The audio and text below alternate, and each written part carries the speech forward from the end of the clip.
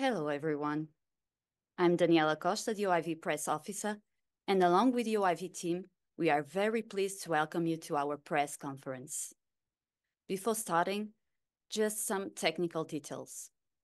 This conference is being translated into 3 languages: French, English, and Spanish. You may choose the language of your preference on the menu on the left side of your application. Know also that during the press conference, you are invited to ask your questions on the application's chat. We will start our press conference with our Director General, Mr. John Barker, presentation. And now, without no further ado, please welcome our Director General, Mr. John Barker.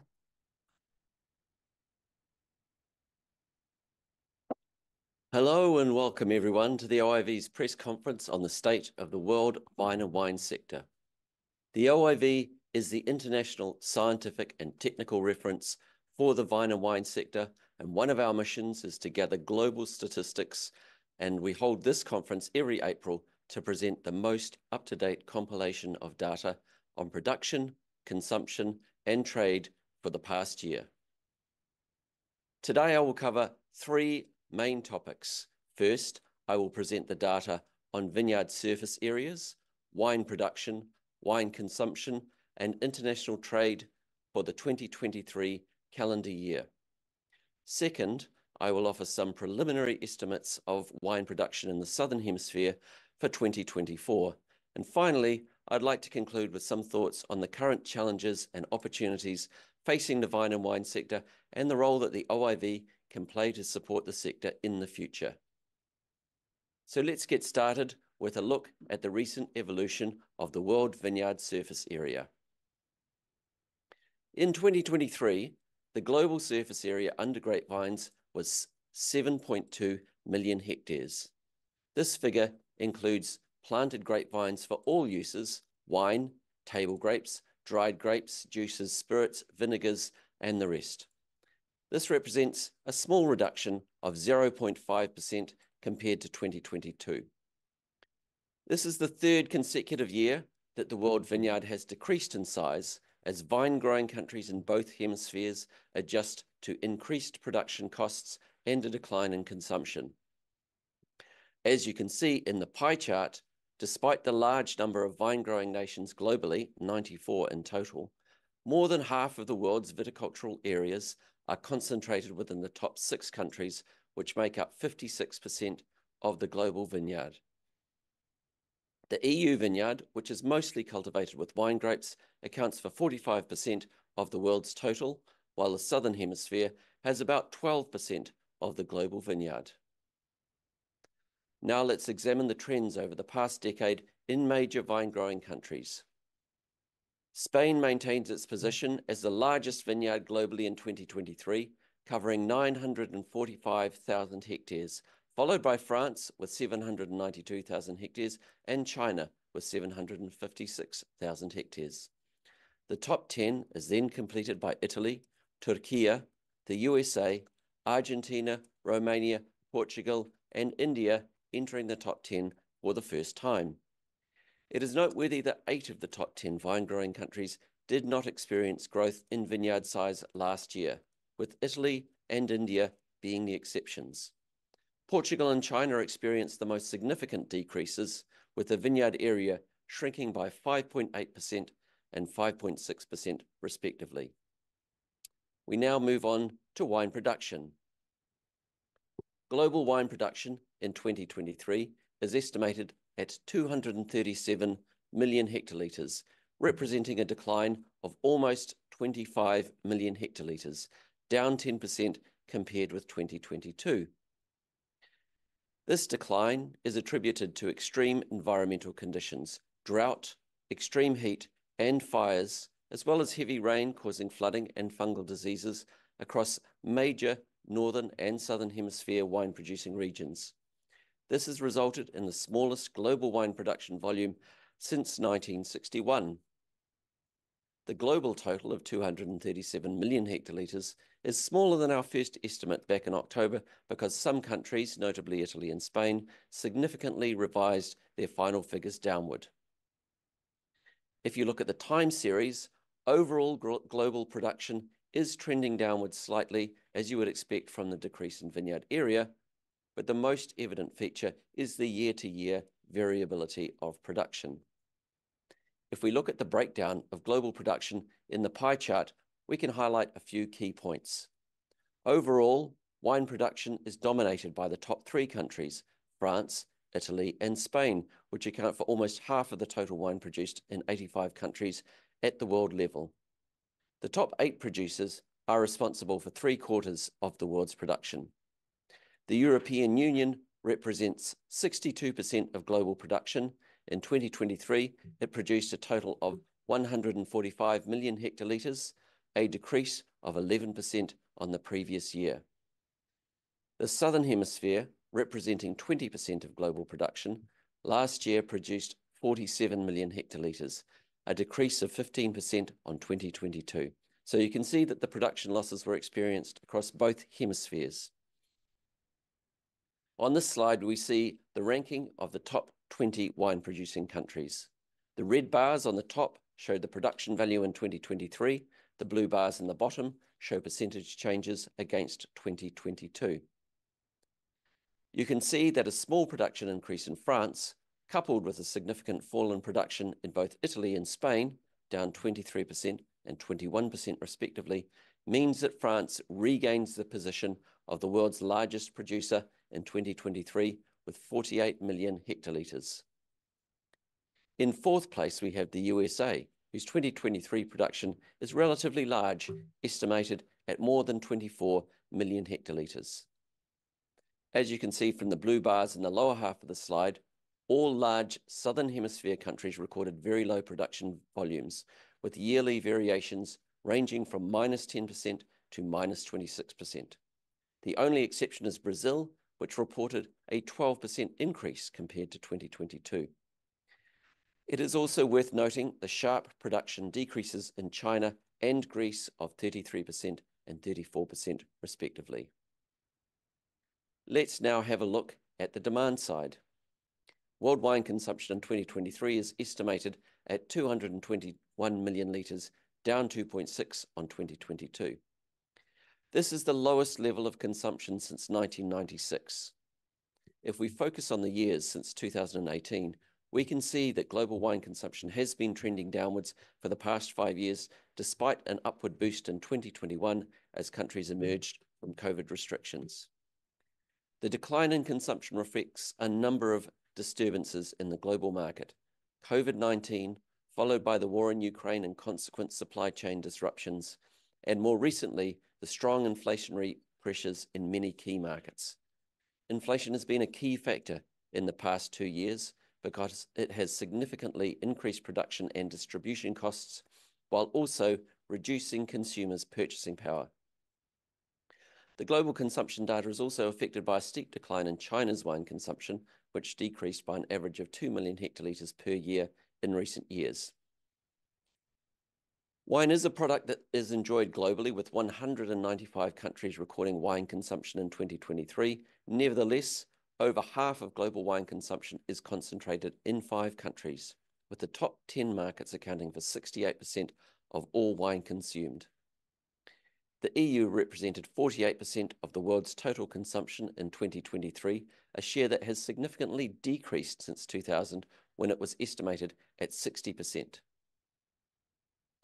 And it is interesting here to look at what the lower production and consumption of 2023 means for the global supply and demand balance. This graph represents the amount by which wine production exceeds consumption over time. And when we calculate wine production, that data includes wine that goes into industrial uses like distillation, vinegar, wine-based beverages and spirits. And this varies from year to year, but it's approximately 30 million hectolitres annually. And so that 30 million hectolitres is represented by the shading at the bottom of the graph. And you can see that once these industrial uses are accounted for, production is unlikely to exceed consumption in 2023.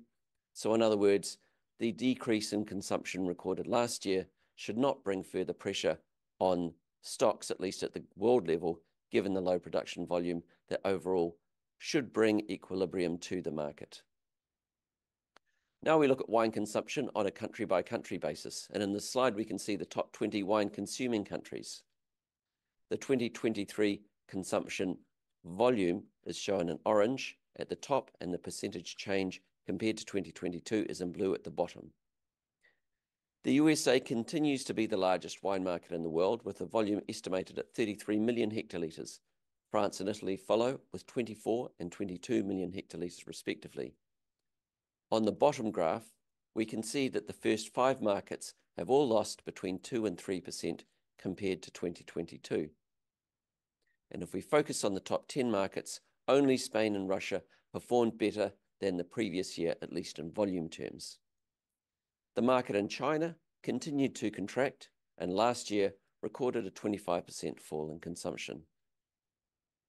Finally, it's important to note that these data on wine consumption are only preliminary and should be interpreted with caution. It will take at least 2 or 3 years for consolidated and therefore reliable consumption data to become available. This year in particular, we're seeing some reports that distributors in key markets have been importing less and instead selling down their existing stock holdings to cope with inflationary pressures, which may affect the calculation of apparent consumption. Looking quickly at wine consumption per capita, here we have the total consumption of the top 20 wine consuming countries by volume on the left-hand side in orange, and on the right-hand side, you have the per capita consumption of the top 20 wine consuming countries in blue. Of that top 20, Portugal has the highest consumption per capita, 61.7 litres. France and Italy are the second and third largest consuming countries per capita, with 45.8 and 42.1 litres respectively. But just a reminder that these data do not capture the qualitative aspects of wine consumption behaviour, such as frequency of consumption, the share of drinking population, and the share of tourist consumption as a part of the national consumption, particularly in the case of Portugal. Now, I want to conclude this overview of 2023 by looking at the international trade in wine.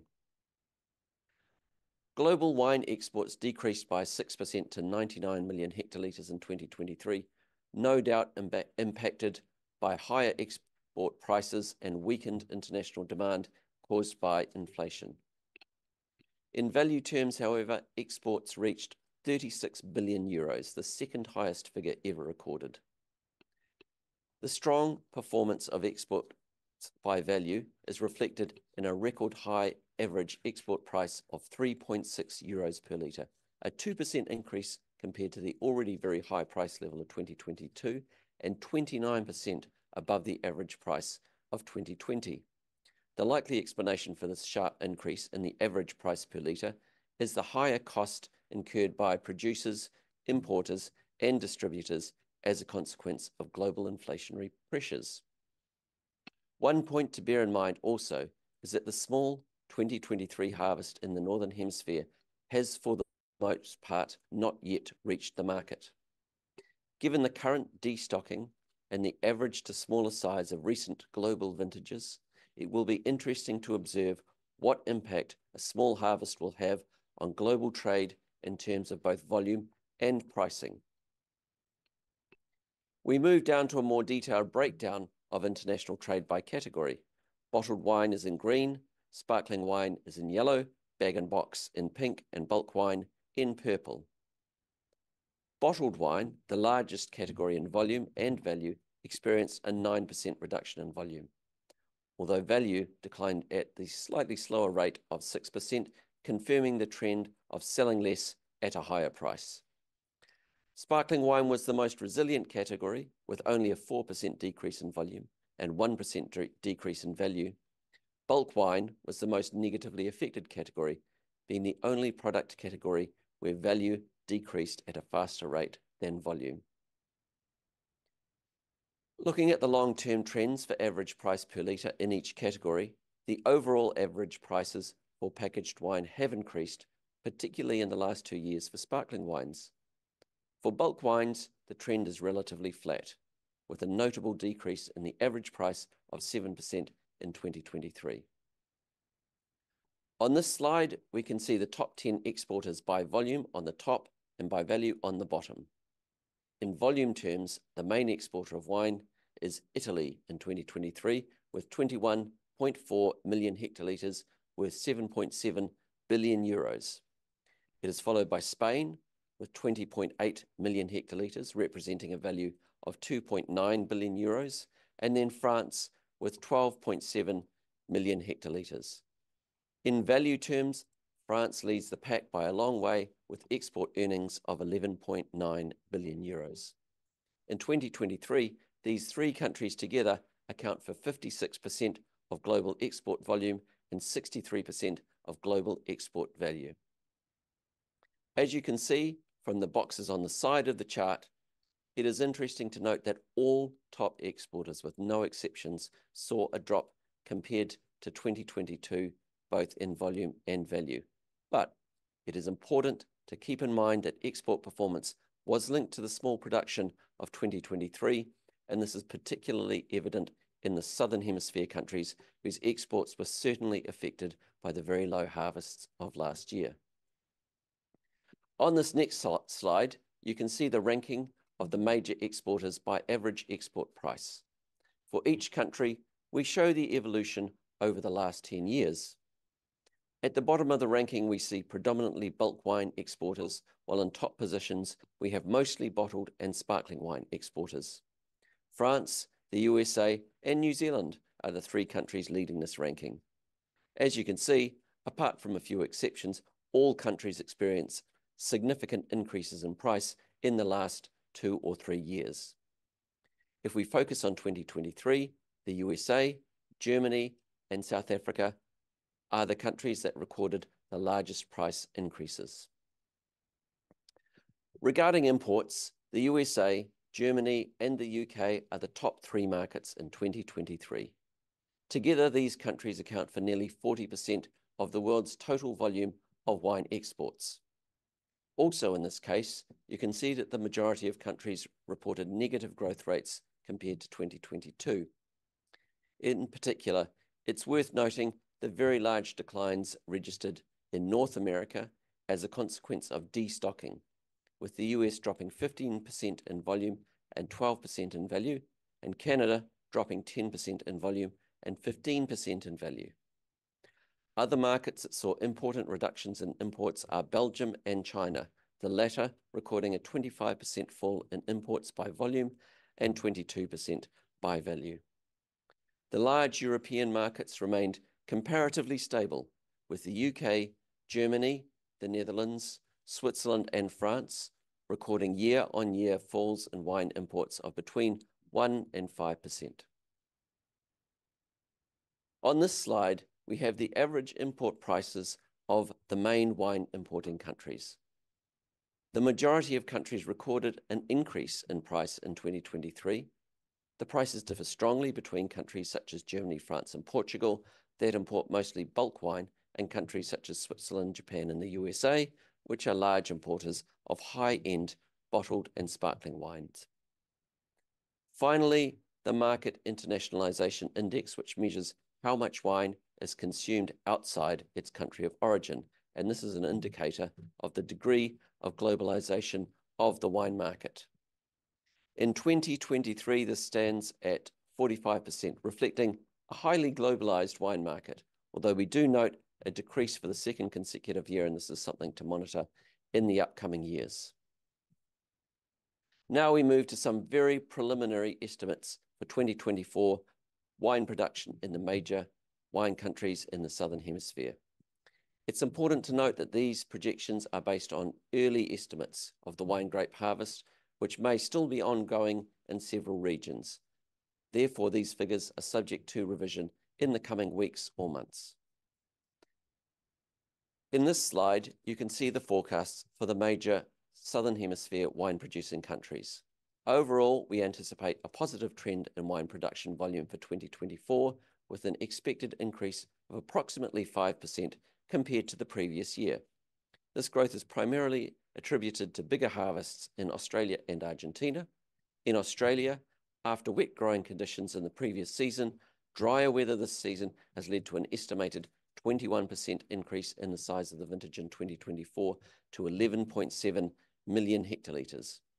In Argentina, initial estimates are for a vintage of 11.2 million hectolitres, up 27% on 2023. Conversely, Chile anticipates a lower production volume of approximately 9.9 million hectolitres, representing a 10% decrease from 2023 and a 16% drop from its 5-year average. This decline is attributed to a late harvest due to an unusually cool spring. In South Africa, the wine production volume in 2024 should be in line with last year. This overall low volume can be partly attributed to the 1-200-year extreme flooding in the Western Cape, as well as to high fungal disease pressure in certain areas. Despite adverse weather conditions, especially excessive rainfall during the flowering period, Brazil, with 3.4 million hectolitres, should see only a slight contraction with respect to the high production level of 2023. However, this volume still surpasses the average observed in recent years. As for New Zealand, it's too early to provide a precise estimate. However, initial reports suggest a comparatively low production in 2024. Please once again bear in mind that these are preliminary figures and they're subject to adjustment in the coming weeks and months. To conclude, the data we have seen encapsulates many of the challenges and the opportunities facing the vine and wine sector, and we are following these very closely in the OIV. The most important challenge that the sector faces is climate change. The impact of climate change on the 2023 vintage was very strong throughout the vine and wine world. It was not just heat, but extreme weather events and secondary effects such as fires and fungal diseases. We know that the grapevine, as a long-lived plant cultivated in often vulnerable areas, is strongly affected by climate change. Adapting to climate change and mitigating our own environmental impact are global challenges for the vine and wine sector that will require collaborative efforts. But we know that these efforts are already well progressed in many regions and in many countries, and we know that the vine and wine sector as a whole has a deep commitment to sustainability. And I want to note that the OIV has been and will continue to play an active role in sharing information, guidance, and recommendations to facilitate a multinational approach to the challenges of climate change and to the positive development of sustainability in our sector. Looking at the difficult 2023 harvest, it is at least positive that there will not be a significant discrepancy between supply and demand at a global level. However, we know that aggregated global data hides a very heterogeneous reality because the supply and demand balance will differ sharply between countries and regions depending on the type of product and the main markets. The geopolitical and economic events of recent years have disrupted markets all around the world in many different ways. At the same time, there's an underlying trend of decreasing consumption driven by demographic and lifestyle changes. Given the very complicated influences on global demand at the moment, it's difficult to know the precise extent to which the recent decline in consumption is a short-term or a long-term feature of the market. But it's clear that inflation is the dominant factor affecting demand in 2023. At the moment, it seems that inflationary pressures are easing, and we hope that this will continue. Overall, there's a strong need to understand the drivers of consumption and markets in a time of generational and geopolitical change, and this is where the OIV plays a key role, gathering and sharing data to help countries and the sector adapt to changing international demand. Innovation is a key element of that adaptation to respond to the growing interest in products that are environmentally friendly, transparent, and aligned with concerns about lifestyle and well-being. Again, this is an area where the OIV is active, using its network of more than 500 experts to make scientifically based recommendations about innovation while maintaining the integrity of our products. Turning now to trade, with 45% of wine produced being exported, this is really the lifeblood of the sector. Volumes are down, but the positive increase in export values suggests that producers of bottled and sparkling wine have to some extent been able to pass on their increased costs. Of course, noting that this does not necessarily translate to increased profits for producers. But overall, the global trade environment is becoming more complicated. Understanding what is happening with international trade and seeking to facilitate trade within the scope of our mandate are areas where the OIV will be placing greater emphasis. I want to conclude by reflecting on the fact that 2024 is the OIV's centenary year. The OIV is very aware of the challenges and uncertainties facing the vine and wine sector in this centenary year at this particular moment.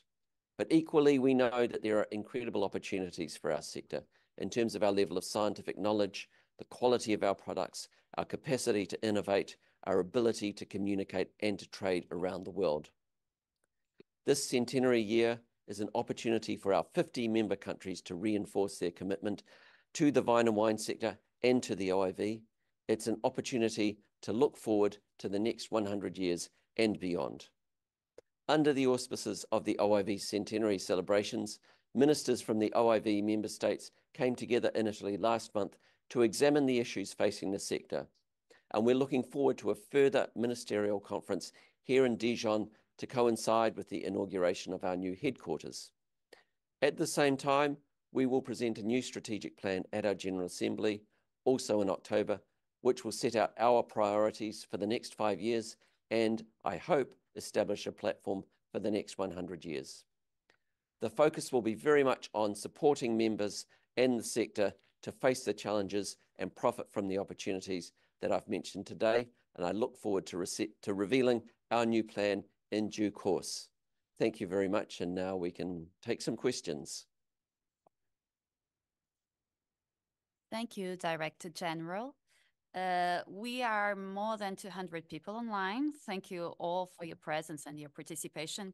And we obviously received several questions. We are trying to answer as much as we can. And we can start with a question from Vicky Corbils, asking, is it possible that data about consumption per country is not complete, or that OIV didn't collect data from every country? The data that we are showing here in this report and on the screen today, we're really capturing the top countries just really to show you what's happening. But in fact, when we collect our data, we are collecting data from all of the countries. And perhaps I'll turn it over to Giorgio for a bit more detail on that. Yeah. Yes, thank you, Director General. Just to complement on what you just said, in terms of data coverage, we of course collect data on each and every country in the world. We do so through our official OIV questionnaire for what concerns our member states, and then we complement this data through some collaborations with other international organizations and other data providers. So yes, the short answer is yes, we do collect each data for each and every country, and therefore the total global that you see takes into account all the 194 countries. Thank you, Giorgio. And I should introduce Giorgio Del Grosso, who is our head of the statistics department. Thank you.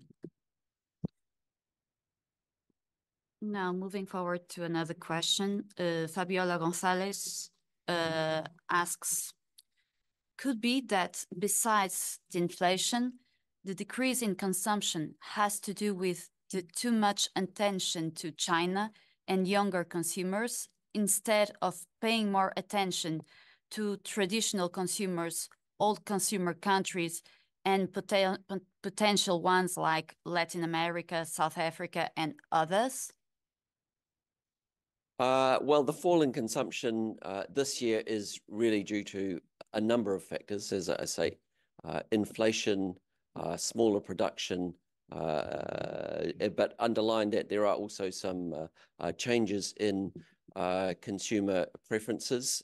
It's really difficult at this moment to disaggregate which proportion of that decline is attributed to which cause. Yeah, but I think it's a very multifactorial situation. Now the question from Peter Belling. Looks like the sparkling wines sellings go higher worldwide. Could we take an advantage with this kind of wines? Certainly, the trend at the moment is for sparkling wine to grow very strongly, and we're seeing it as probably the most resilient category in the wine world at the moment, and I think that's very positive because it's also a high value category. Certainly a number of countries around the world are benefiting from that, and it's something for all countries in the world to keep in mind, because it is a product I think is very much aligned with current consumer demand.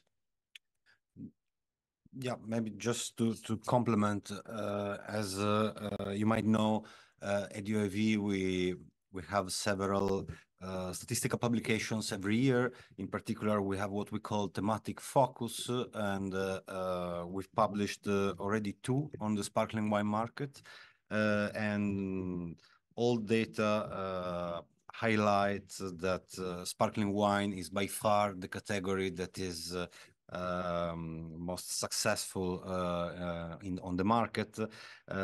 Just to give you an idea, in terms of production and consumption, it has tripled in volume since 2002, and therefore, yes, I think that it is certainly a category that is performing extremely well, and it is something that can help the industry navigating in these turbulent times.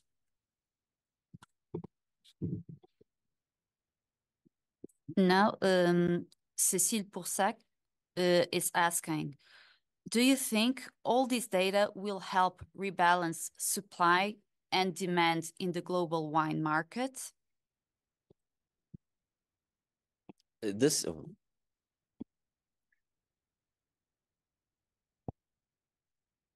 year, I think, yes, we will see some equilibrium in global supply and demand. That is, of course, a global picture because, as I mentioned, on a country or regional level, supply and demand will vary, balance will vary depending on the nature of the products and the markets that the products are being sold into. We now have Rudy Rittenberg asking if would you be able to provide some background on the continuing consumption decline in China? Also a second question, will the small 2023 harvest translate into further upward price pressure in 2024 with an inverse impact on consumption? First question with regard to China. We've seen a very interesting evolution with the Chinese market since 2000 because it grew very, very strongly until 2018. But since then, within China particularly, there's been COVID and like many countries around the world, inflationary pressures are having their effect in that market. And as a very young market, you can see that consumers, I guess, with their discretionary income, but perhaps they're not preferring wine at this particular moment. But I think as a young market, we can expect to see some fluctuations and ups and downs. And as the Chinese economy bounces back, I'm sure that we will see consumption in that market bounce back as well. The second question, sorry, was? The second question, just a moment, was will the small 2023 harvest translate into further upward price pressure in 2024 with an inverse impact on consumption? Well, again, there are a number of factors at play because the biggest driver of the price increase appears to have been inflation in 2023, and that seems to be easing off this year. Whether or not the smaller 2023 vintage will affect supply and demand balance and prices in this respect probably depends a little bit on the extent of stock holdings globally. So it's a little bit, probably a bit too soon to tell on that one. Now, Adriana Ceron would like to know, what can you tell us about changes in consumption trends between whites and reds? We have certainly seen quite a strong shift in consumption trends between white and red wine. So the overall trend is for red wine consumption to be trending downwards, and that's partly due to a decrease in red wine consumption in traditional wine consuming markets of Europe, and also the overall decline in consumption in China. But at the same time, we've seen very strong growth in sparkling wines, in rosé wines, and in dry white wines. And we did actually release earlier this year a report specifically about the trends in colours of wine, which you can find on our website. So I recommend that you take a look at that. Well, we have here a question from Jan Rook. Can you monitor the low alcohol wines as a part of the total wines? At the moment, low alcohol wine, as we understand, is a very, very small part of the market. So it's probably not really showing up in the data. I think it's a very interesting trend. It's something that gives our consumers more options, but it's still starting from a very small base. So I don't think we're really capturing it in the data at the moment. Participant is asking, could the price of wine be another factor to explain consumption decrease? It looks that every time there is more gap between grape prices paid to growers and wine. Well, in terms of price, it's quite an interesting market because yes, overall, I think we can look at 2023 and say that the increase on price on one side, but on the other side, the decrease in purchasers' spending power is something that has affected consumption very strongly. But again, it's quite differentiated throughout the market because, in fact, some premium high-priced products have continued to perform very strongly, even particularly with high-end red wines. We're seeing that those perform very strongly. Sparkling wine, the highest price category in the market, continues to be the most resilient and perform the most strongly as well. Freddy Angulo asks if we have records that younger generations prefer wines with low alcohol content or zero alcohol. We're certainly seeing an upsurge in interest for low and zero alcohol wines, although, as I said, from a very, very small base. Anecdotally, it does seem to be something that is of interest to newer wine-consuming generations, but I don't have the firm data on this at the moment. Another participant is asking, what do you think the outlook for 2024 will look like? Will consumption keep decreasing? Well, that's a very interesting question. I think, as we mentioned, we'll see an equilibrium between supply and demand, which is a very positive thing, and we'll hopefully see an easing of inflationary pressure. And those things, particularly the easing of inflationary pressure, I think will have an impact on consumption levels. I mean, there is a long-term trend of decline in consumption, so you know, whether we see that trend continue or whether we see things stabilize as inflation stabilizes, I think remains to be seen. As a person would like to know if there is any consideration for tracking formats outside bottle and bag-in-box, like can, tetra. I think that's it's a very interesting something to look at. We're certainly, again, seeing a lot of interest in new types of packaging, such as cans and Tetra Paks and other formats. The production base for those products, as I understand, is still very, very low.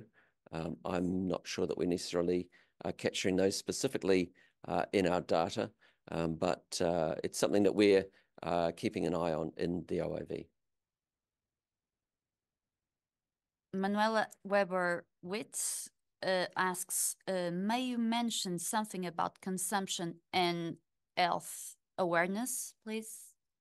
Yes, certainly. I think at this point in time, we are very aware that consumers are quite health conscious, and within the wine sector, we are very much supportive of moderate and responsible low-risk consumption, and certainly do not support in any way abusive or excessive consumption habits for wine. And we're very interested in some of these new products which give consumers options like low and no alcohol wine.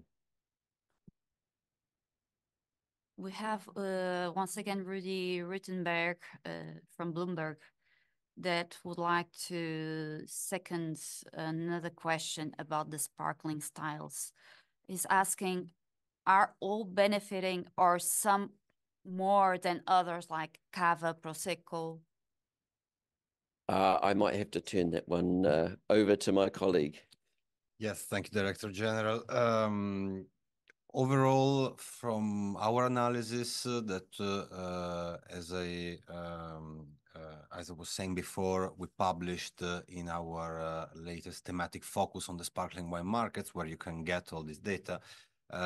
What we see is that basically all categories of sparkling wine are witnessing an incredible growth.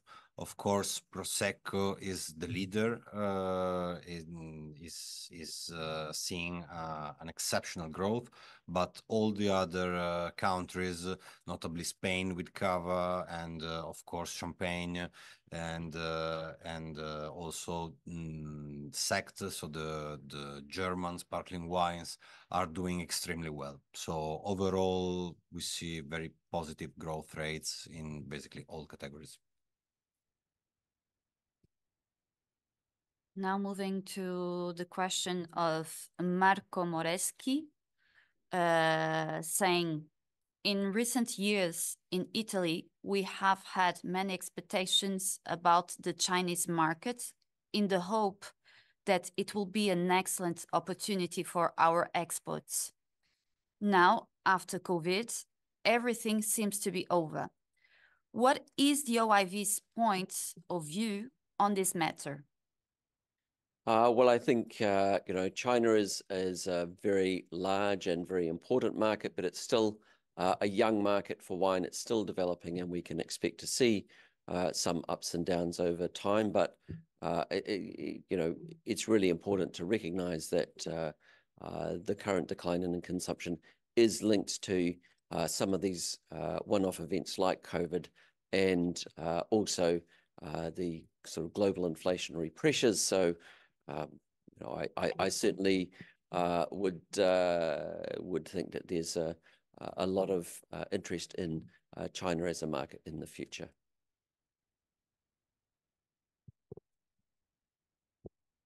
The participant is saying, you mentioned the new OIV strategic plan. What will be the priorities for your mandate?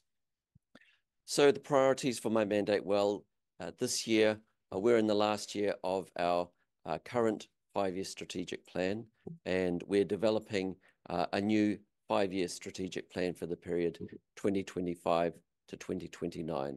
And for me, that starts with a very strong vision for the OIV to be the trusted international scientific and technical reference organization for the world wine industry. We need to set ourselves very strong scientific priorities around the issues that are really important for the vine and wine sector, including climate change and sustainability, including understanding the consumers and markets of tomorrow, including wine and society, including innovation, including international trade. We're going through the process of developing that at the moment, and we hope that also with those scientific priorities, we'll also have some organizational priorities to make sure that the OIV as an organization can deliver those, and we're working towards approval of that strategic plan at our General Assembly, which coincides with the inauguration of our new building and with the ministerial conference in October this year. Now, Celia Bergin is asking, how do you expect El Niño, La Niña, to impact key growing nations over 2024? Oh, I don't know that I know the answer to that question. I think we might have to consult with our viticultural experts and come back to you on that one. Another question from Adriana Ceron. How long will it take for China to become an exporter rather than an importer of wine? I don't think I can speculate on that. I think we still see interest in the development of the wine industry in China. I think we have to remember that although China has nearly 800,000 hectares planted, the majority of that is for table grapes and raisins. The wine sector there is still comparatively small compared with the rest of their vineyard size, but it's growing strongly and in fact making very good and interesting wine. Another participant is asking why surface area is shrinking at the world level. There are a number of factors there, and one thing to bear in mind is that when we're looking at the global vineyard surface area, that's the surface area for all grapes. And quite a lot of the decline or the shrinking in the global vineyard surface area has actually been in countries that are producing predominantly table grapes. So we're talking there about Turkey, about China, about Iran, and other countries as well. So that's one part of the declining global surface. Part of it also is the balancing that you see within the EU with their program to ensure that the vineyard surface area, you have a balance between supply and demand there, and that's resulted in the last few years in a decline in the vineyard size there, but also in other countries as well, with adaptations to climate change, with adaptations to the economic situation. We have seen vineyard surface area shrink as well. We have here the question saying, since the command drops, but the price is still high, how do you explain that? Is that a signal for something? Sorry, I Seems the command drops, but the price is still high. The commanding. The command, you mean the orders? The orders, yes. The demand, okay. Yes, well, I think a lot of that is about inflation, because it is about people drinking less, but the price is increasing because of inflation. But also there's a general trend in the sector, and I think this is a strong trend for the sector and quite a positive one, to drink less but to drink better. And that's the kind of underlying trend that we're seeing there also.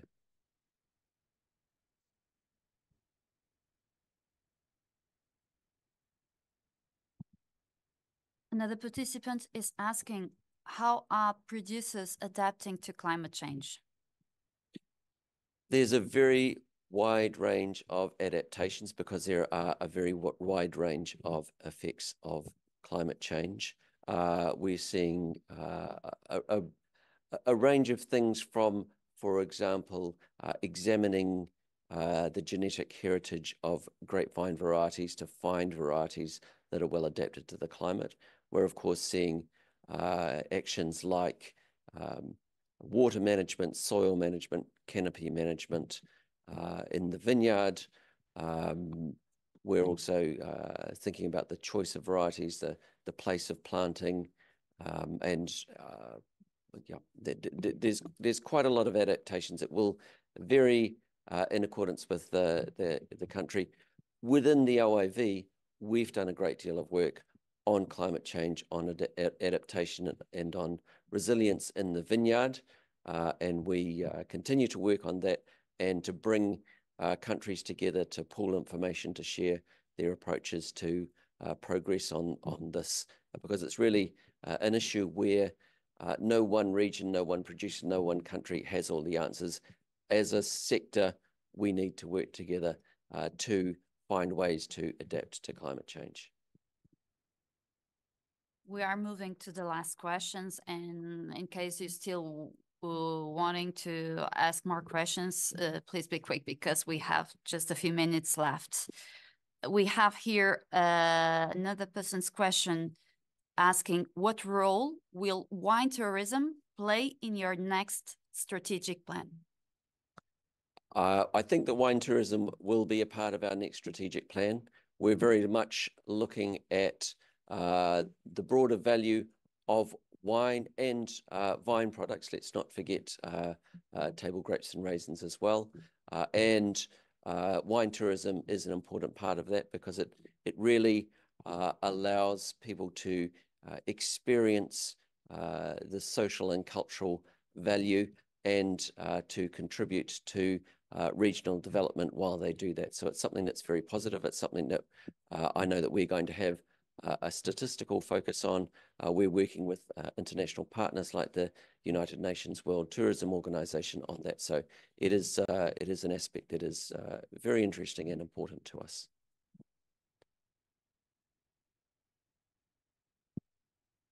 Well, as far as we can see here, there aren't any other questions coming. These press conference files are available on the chat. And also, if you have any other questions coming, please feel free to contact the communication department. You have the contacts on the press release that is also available on the chat. Thank you, everyone, for your questions. And I will give the last words to our Director General to his farewell words. Well, simply to say thank you, everyone, for your attention, for your participation, and good evening or good morning or good afternoon, whatever part of the world you're in. Thank you once again.